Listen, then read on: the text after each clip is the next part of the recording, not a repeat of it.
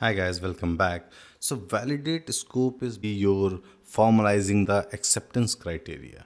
You define what a complete product will look like. It is performed throughout the project, and then you discuss and display the completed project or rather deliverable to the stakeholders. By having a clear definition of a complete project, you avoid any confusion and debate conflict at a later stage. So it's very important and to perform this activity, which is part of the manage scope knowledge area in the project management. Here we have the input output diagram, and like most other processes within this knowledge area, we have project management plan and the project documents as input here.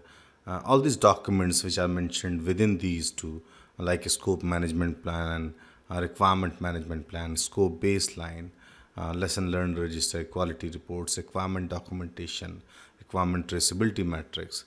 They all are serving the purpose of input here.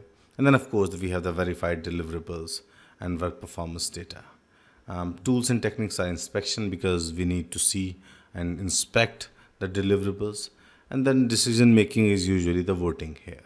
The output are accepted deliverables, work performance information, change request, project document updates, like lesson learned register, requirement documentation, and traceability metrics. Then we have its application, which is it is basically used for closing a project or phase and then performing the integrated change control, monitor and control project work is also one applied area here. Then we have the project document updates like lesson learned register, requirement documentation, and traceability metrics. And as we are dealing with the validate scope, it's important to pay attention here that this is scope which is defining the deliverable here is eventually used later for the closing the project, or changing or managing the change control, or monitor and controlling the project work. So it's very important to validate and have this definition at place before you continue with the rest of the activities.